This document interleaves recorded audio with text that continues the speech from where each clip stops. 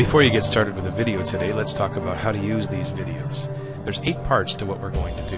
First of all, we're going to create some tables. We're going to create relationships between those tables. We're going to create some forms with multiple table sources, our invoice.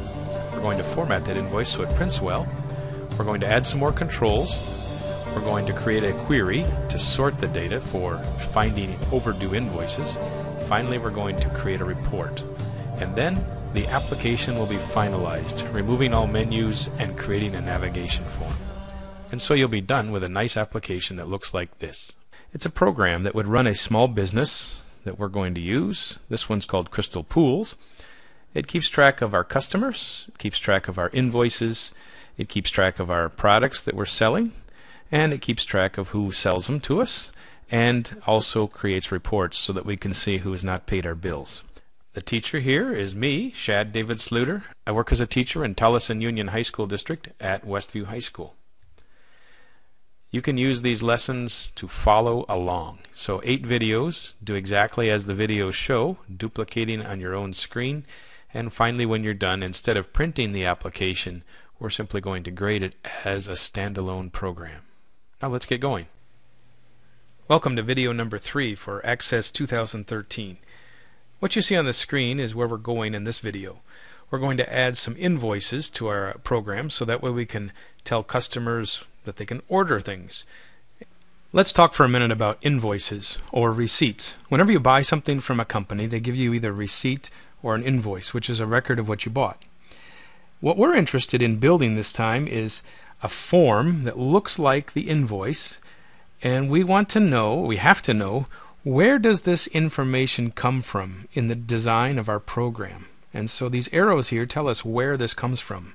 First of all, on the invoice, the name of the customer and the address is listed there. So you've seen that before. That's in the customer table. Secondly, each invoice will have its own item in a record. We're going to create an invoice table. It will store the date, the invoice number, and the customer ID. Then below, we're going to create another table called the invoice details. Just think of how this would work. Every invoice has multiple lines to it. And so anytime you have one thing that owns many things, that means there's a relation between 2 tables. And so in this case, we're going to create a table called the invoice details. And in every record of the invoice details table, there will be an item. So it'll be the product, it will be the labor, it'll be the price. And so invoice details is going to have some information there from the products table. Then at the bottom, these are not actually tables, these are calculated fields, and so we'll be able to do some formulas to calculate the tax and the shipping. And so there is some information about what we will design next in an invoice. So let's go through an example of what it will look like when we're done. I have a form here that says we're going to create some invoices. So let's start with just choosing a new invoice. Invoice date.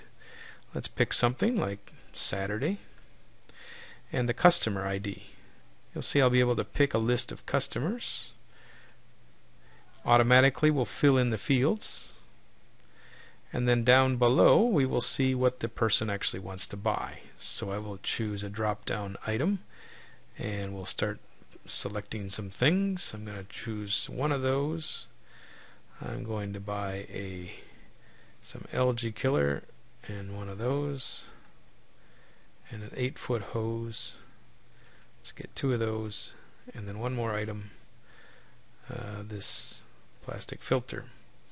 And so you can see that this is the 4th invoice I've created with the program. On the date, the customer ID, the person's name, and then the details below of what they bought. So how are we going to do this? Let's back up to where our database is right now. What you see on the screen now is where you are at after video number 2. We are going to add some new tables so that we can create invoices. And so the table that we're going to create is going to be called Invoice. So I'm going to click Create a Table. First thing I want to do is change this to Design View. The table name, let's call it Invoice. What is in the invoice table? Well, first of all, we need an invoice ID. In this table, we will also like to keep track of who the customer is. So the customer ID, this is called the foreign key. This will tell us which number to look for in the customer table. So I'm going to choose the data type to be number, so it will match the customer number in the field. Also, we're going to need to know what is the date of this purchase. And they have a field here called the time and date field, which will give us a date format. So these are the three fields that we're going to use in our invoice table. We're going to create another table called the invoice line items, which will show lots of details of each invoice. So let's go to the Create button again and choose Table. Let's name this table and call it the Invoice Line Items.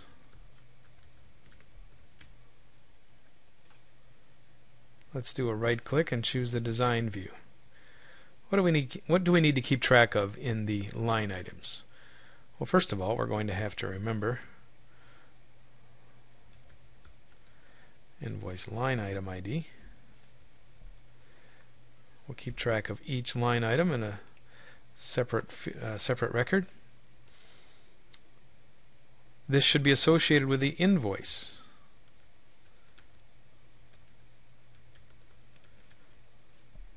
Now, an invoice ID is a number, so let's change that to number. We're going to also want to know what products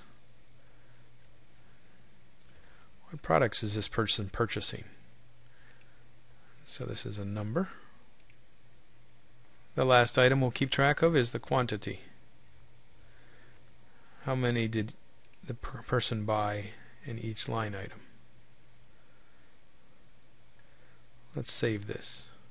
Now this will make more sense when we go to the database tools and look at the relationships. You remember earlier that we created products and vendors, and we linked those two tables. Now we're going to add the other tables to our lists. So I'm going to right click and choose Show Table.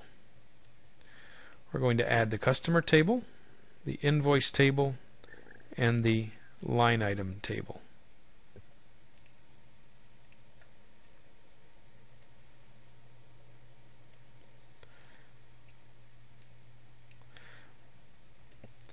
We need to close the invoice and the design view of the other. Let's take the customer table, match the ID of the customer to the customer ID in the invoices.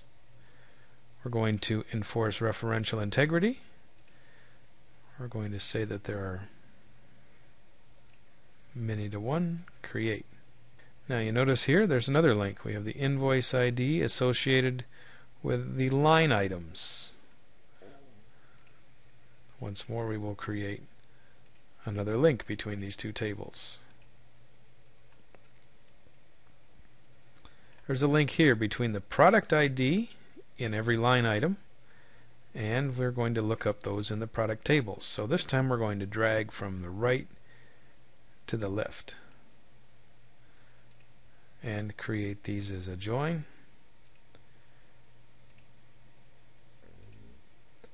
So now all of the tables in our database are linked together. Let's review what they are. The customer table. Every invoice is associated with a customer. One customer has many different invoices, and so they have a customer ID.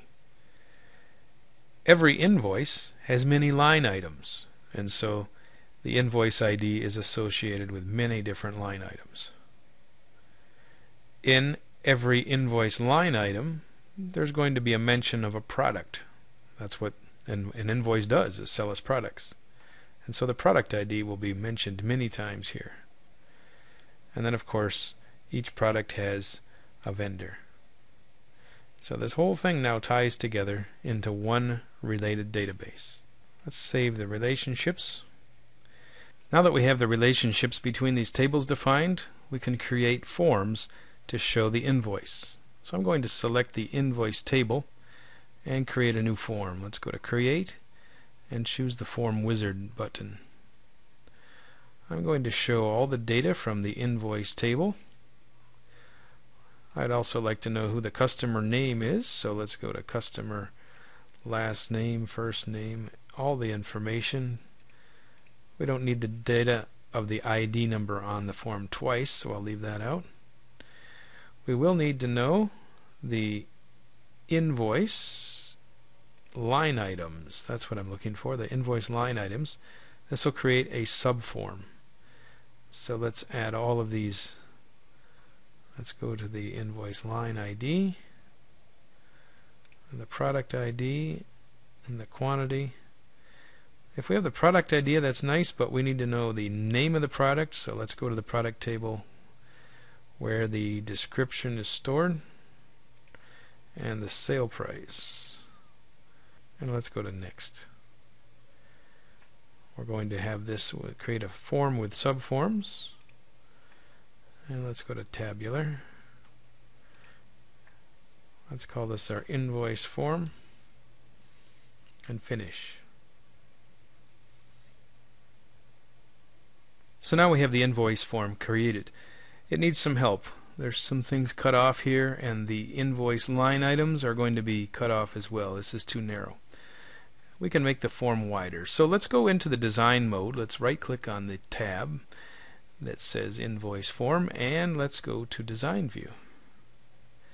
The first thing we can do is widen the table, widen the form I should say, and let's take the subform and drag it by its little handle, stretch it wider,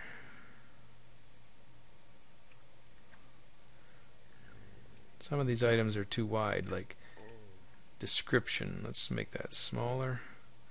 Sale price needs to move over.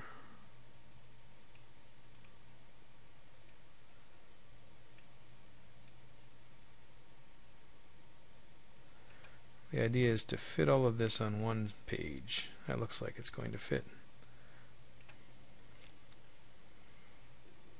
Okay, let's go back into Form View.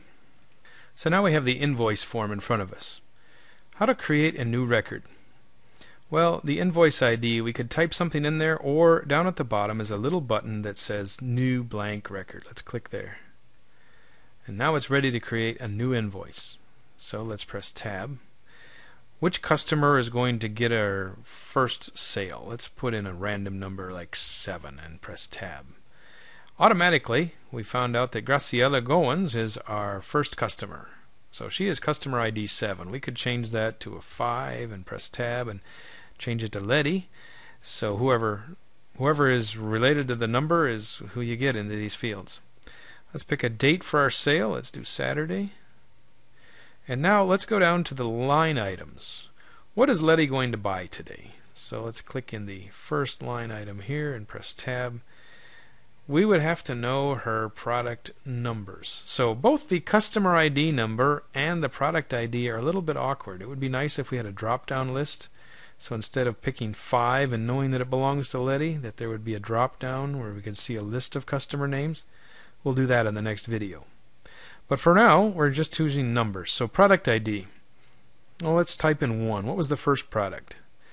And we'll buy one of those. Oh, look at there. It's 1 gallon of the muriatic acid. And let's go to the next item. She's going to buy product ID number 5 and buy one of those, and that's the AutoVac. Let's scroll down a bit and move to the right.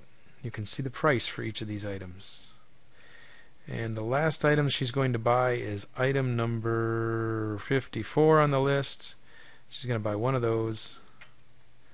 There is no item 54. Let's try item 33. There we go. Another kind of thing that we sell at the store. And so we've created some items on her invoice. Let's click the next button for the next record. And now we're ready for a new invoice. Let's close the invoice form and go look at the invoice table. What have we been doing? Well, so far I've created 3 invoices. Let's see what the details are on invoice number 3, the one that we just worked with. You can see that there are 3 line items, 3 products that are there, and so we would have to know what those product items are. Let's go to look at the invoice line items. ID. You could follow all these things through. They don't make much sense to a human. They're all index numbers. Once you look at the customer form, though, they hopefully make some sense.